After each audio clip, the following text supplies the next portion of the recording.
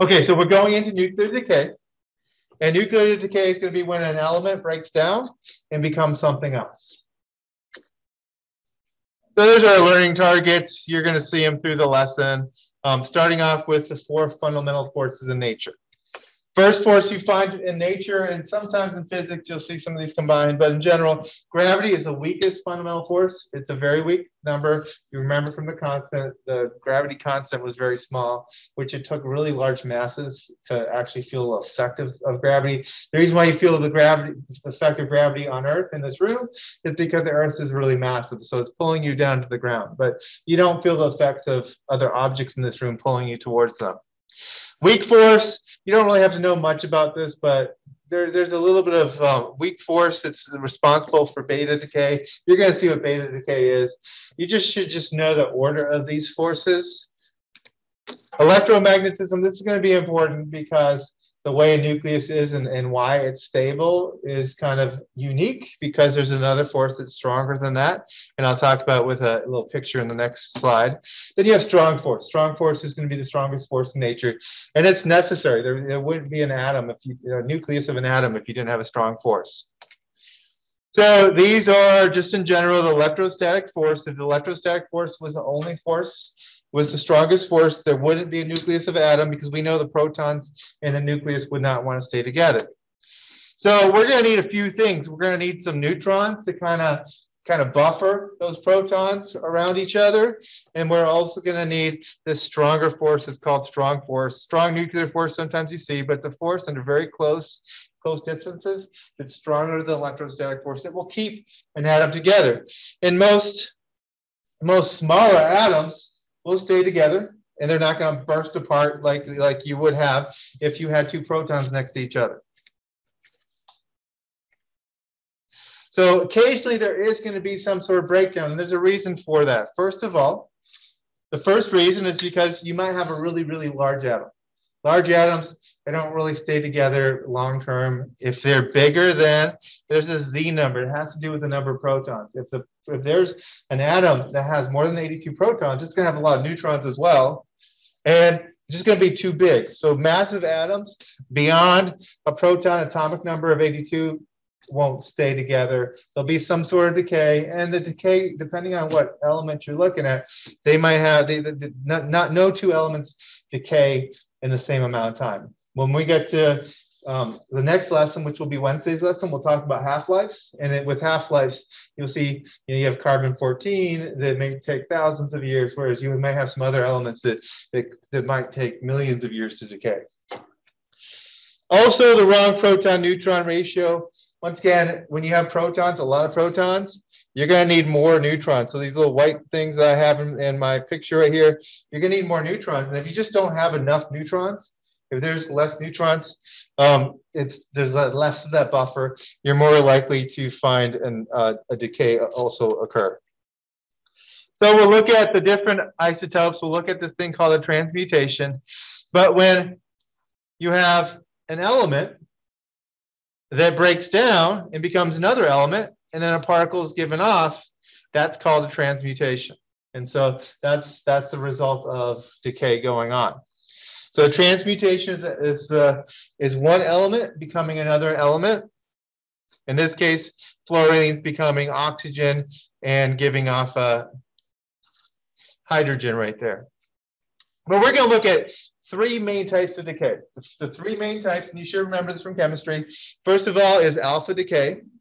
In alpha decay, the symbol, Greek symbol, looks like a little fish for alpha, for A, is right there. And in our equations that we see when we're balancing equations, we're going to see a helium symbol. A helium with atomic mass or atomic weight of 4, atomic number of 2. So that'd be 2 protons in there, 2 neutrons, making up a total weight of 4, but 2 protons, so the atomic number will be 2. And so when a helium's given off, it's going to change whatever element you had before. There's another type of decay, and what's happening with beta decay, and that's this right here, when you have beta decay, and there's a symbol for beta, you're going to have a proton that becomes a neutron. Sorry, let's reverse that. You're going to have a neutron that becomes a proton. And so when you have a neutron that becomes a proton, where neutrons and protons weigh about the same, so the atomic weight's not going to change. But what's going to happen is, and you'll see the reason for this -1 symbol when we put it into equation, you have a proton gained that's going to be sitting next to this symbol for the beta decay that's going to occur in the equation.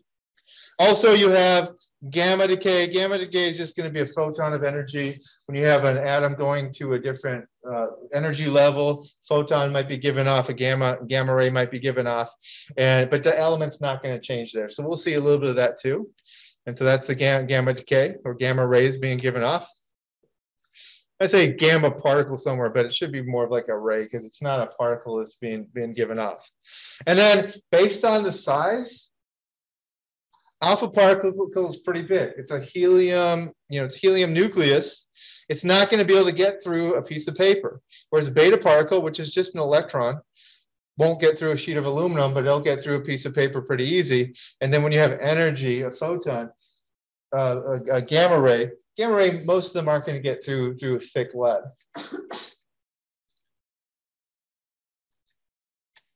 And so we'll look, and we're going to start doing some of these equations. When you look at this equation right here, you have uranium initially had atomic number of 92, or 92 protons. It had 238 protons plus neutrons. And when you have alpha decay, you need to make sure that these numbers are balanced, so that 4 plus 234 equals that 238. So that 2 plus that 92 equals that, or so 2 plus that 90 is going to equal that 92. And then beta decay, take a look at what's happening here. So make sure your eyes are up here for a second. What's 91 plus -1? If you have 91, you add plus, or if you add 91 to -1, you're going to get 90, right? You have to watch out for that. The beta decay, if you're going to make a mistake, you might make a mistake on beta decay, and because one of these neutrons that made up this 234 all of a sudden became a proton. Still 234, but one of those neutrons became a proton, still the same weight, so the 234 didn't change, but the 90 went up to 91, therefore giving you another element that resulted from that. And then gamma decay, with gamma decay, you'll notice when there's a ray given off, you have the same element as a product, as a reactant. So let's do a couple examples, and we're going to balance these things off. And you'll see right here, you do need a periodic table for these. Let's go ahead and let's start on this one. Make sure you're focused with me. Let's take a look at the atomic mass first. What atomic mass is missing that can add to 0 that makes it 232? So what's that number that's going to be right there? What plus 0 equals 232? It's going to be, go ahead, what's it going to be? 232. It's going to be 232. And so the first thing you're going to do is you just pick either the atomic mass or atomic number to work with. And you're just thinking what's missing, because we have to have balanced equations. So that's the first step. Then the next step. Okay, so what number is missing here that can add to -1 that will make 90? What number would add to -1 that will make 90? What's that going to be? What plus -1 equals 90? It's going to be 91. So 91 is going to be placed there. And sometimes you'll see the atomic mass, sometimes you'll see the atomic number written in the equation. Whatever you see in the equation, just do it the same way. So here I have the atomic mass up top. There's your atomic mass up top. But now what you have to do is look on the periodic table. So find the periodic table that I have in your notes. Look for 91. What on the periodic table, what symbol has 91 protons? What has the atomic number 91? You find it, you fill it in, and then you're pretty much done with that problem. So if you look at the periodic table, for the most part, they're in order. You're going to have some transitional elements that are kind of out of place. And you get 91, it's going to end up being PA. So we finished off balancing that equation. We're done. It's beta decay because we have a beta particle involved. We have our balanced equation. because the 232 plus 0 equals 232, 91 plus -1 equals 90, and then to make sure it's correct, 91 protein number or atomic number of 91 only comes in with a PA. You can have isotopes, but once you know the atomic number, the number of protons, you can only have one element that goes with that. Okay, let's go ahead and do this alpha decay. Let me walk you through the same steps. And you're about to finish off the class on your own, just going through practice problems.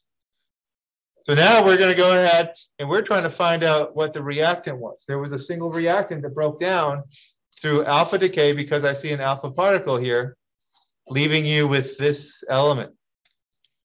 So what number should be up top? That's a combination of the 234 plus 4. What number is going to be right here? 238, perfect. So go ahead and put 238 in. And then take a look at the atomic number. What's going to be a product of these two reactants? It's going to be 92. Now look on the periodic table. What goes with 92? What's the only element that will have an atomic number of 92? Yeah, it's going to be uranium. So you find on the periodic table, and then you just plug it in, and then you're done. And so I want you to work on these practice problems, filling in the different missing information. These are the ones you have right here. And I'm going to leave this slide up.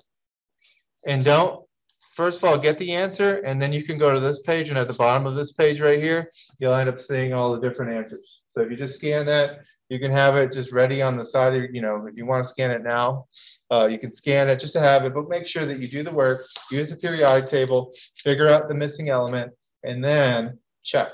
After you do that, if you're doing all these right and you get through the 9 example problems, then you'll be ready for tomorrow's quiz. So tomorrow you'll have a learning check where you're asked to do this. If you have any questions, I can help you out. I'll leave this slide up for now if you're in class. If you're at home, I'm probably going to close off the Zoom if I don't have any questions in the next minute or two.